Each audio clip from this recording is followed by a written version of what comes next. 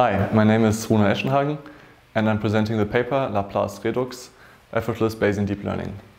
This is joint work with Erik Daxberger, Agustinus Kristiadi, Immer, Matthias Bauer and Philipp Hennig. So the Laplace approximation is a very simple method in Bayesian deep learning, which has been recently somewhat neglected. It's useful for uncertainty calibration, for model selection and online learning. And also it's very competitive compared to other Bayesian deep learning methods.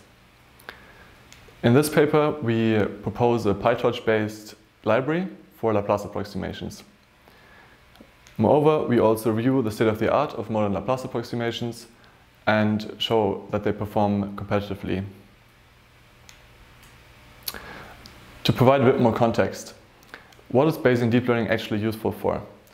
There are multiple applications where it can be useful. The first one is predictive uncertainties. This is especially important for out-of-distribution detection and under-distribution shift, where it can help avoid overconfident predictions. Another application is model selection, and without any validation data. This can be used to select hyperparameters or even the whole neural network architecture. And finally, it can also be used for online learning, especially for continual learning and active learning. So the standard deep learning setup is that we have a neural network F parameterized by theta and an IID dataset with data points xi and labels yi. Typically we want to find the maximum a posteriori estimate by maximizing the log joint distribution. In deep learning, the loss function corresponds to the negative log likelihood and the regularizer corresponds to the log prior.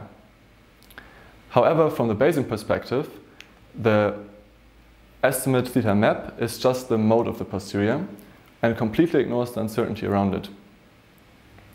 This can be seen in figure A, where the map predictive has very high confidence far away from the training data, whereas in figure B you can see that the Bayesian predictive has low confidence far away from the training data and only high confidence around the training data.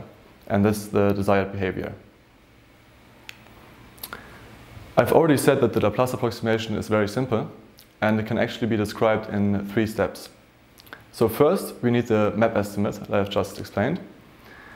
We can use a pre-trained network for that or just train a network ourselves by using the regular deep learning techniques.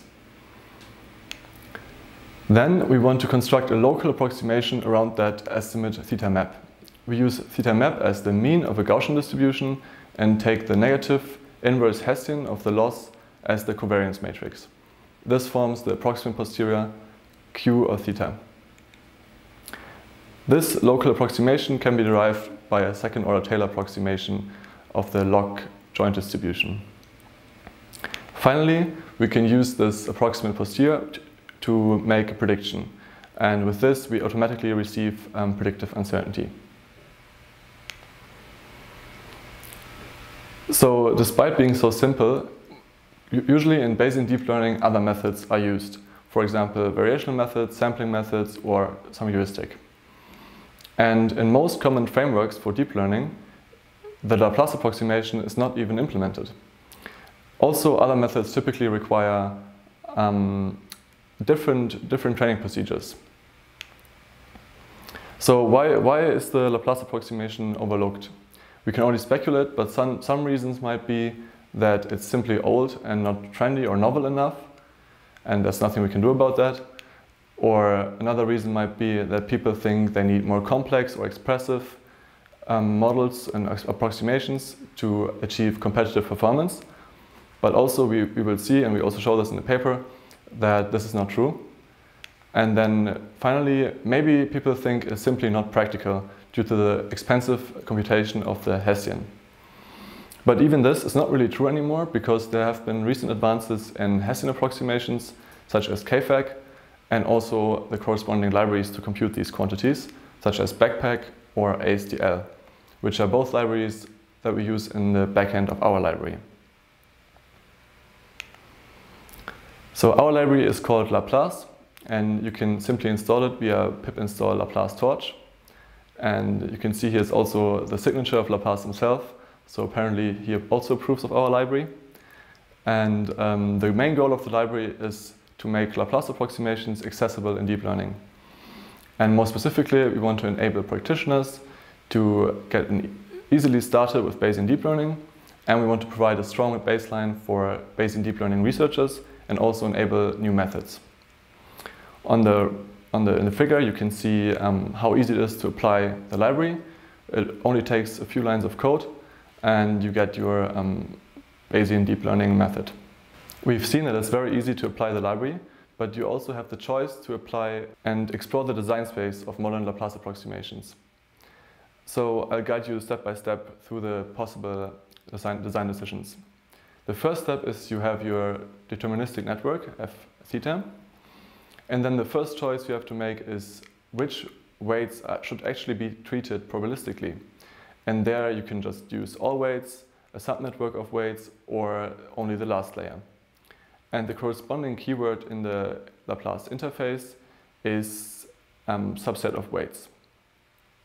The next choice you have to make is the structure of the Hessian approximation.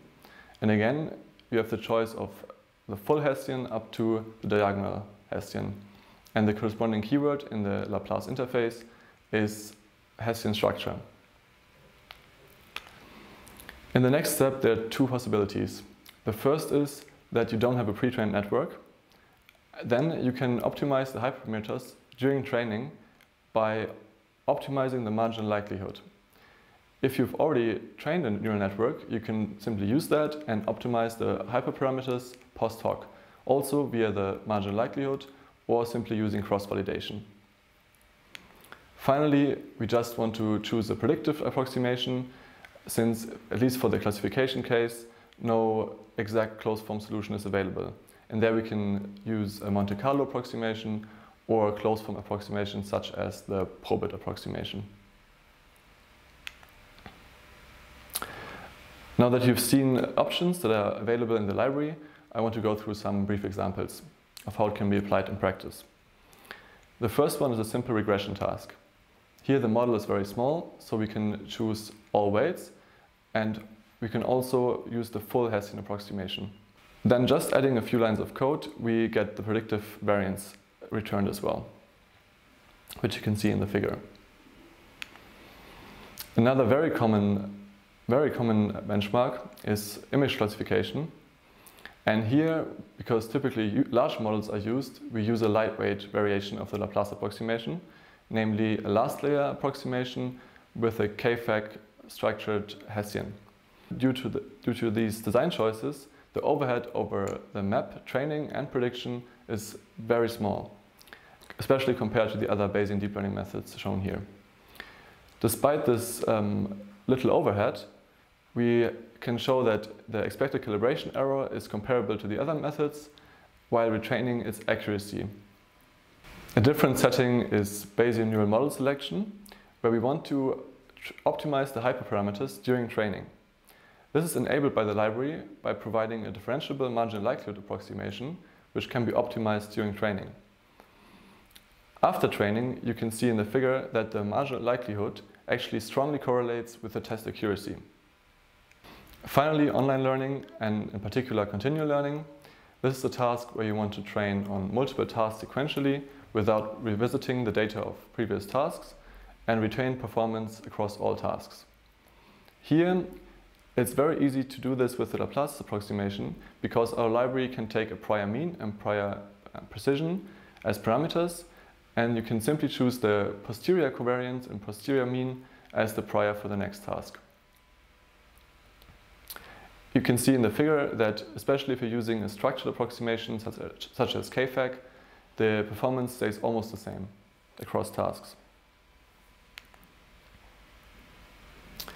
Now that you've seen some high-level examples of how you can apply the library, I want to say a few words about under the hood of the library. So first, some limitations. The library is not completely plug and play, at least not always, because it requires the practitioner to make some design choices and choose the appropriate Laplace approximation for the specific problem. However, for many common problems, the defaults are a good choice. Also, the library doesn't support all kinds of neural network architectures, and this is simply due to the fact that we depend on other libraries to compute the second-order quantities. Finally, currently we only implement a Gaussian likelihood for regression and a categorical likelihood for classification, and also Gaussian priors. However, all these limitations are not fundamental, and the library can be easily extended because we've written it in a modular way. So it's simple to add additional Hessian approximations, likelihoods, or priors. In case you're interested, we are very happy to receive contributions. Okay, so we have seen that the Laplace approximation is an efficient and lightweight variation of Bayesian deep learning, which has been somewhat neglected recently. We hope that our library Laplace enables practitioners and researchers alike to use Laplace approximations in deep learning, and we hope that this makes the Laplace approximation more accessible. So give it a try. Thank you for your attention.